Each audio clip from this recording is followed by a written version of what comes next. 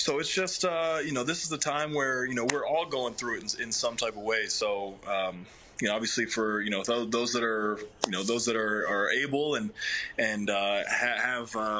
have some extra time, extra money on their hands and can help some of those less fortunate. I just think it's such a, so paramount right now, just because we're all in this together and everybody's kind of experiencing the same thing. So, it's just it's a very rare case of us all being in the same boat, and nobody can really help us except us.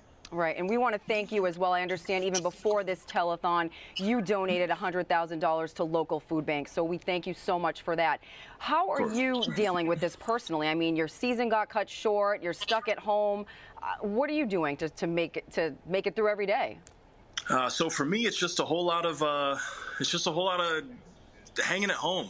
I'm driving my wife mad. She's going crazy. My dogs are already sick of me. So, I'm running my PlayStation, just running out of battery. So I'm doing my best to stay sane, doing puzzles and whatnot. But, I'm certainly doing my part and staying home.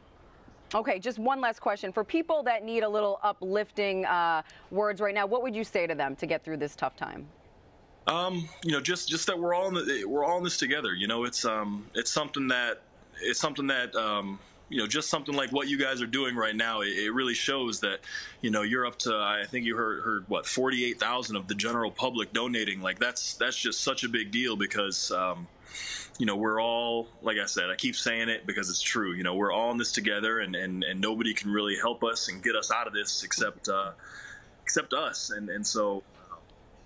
Just keep your head up, keep pushing through, and it's gonna get better, and just keep donating, guys. We love it. Thank you so much. And we also want to let you know that the owner of Red Steakhouse has generously agreed to donate 50 $100 gift cards for anyone that donates $500 or more. And right now we do have 15 people that have donated $500. So again, whatever you can, just, make a phone call. And we're actually getting overwhelmed with the number of people that are calling, and we so appreciate it. But if you could also go to cleveland19.com and donate, that would be much appreciated as well.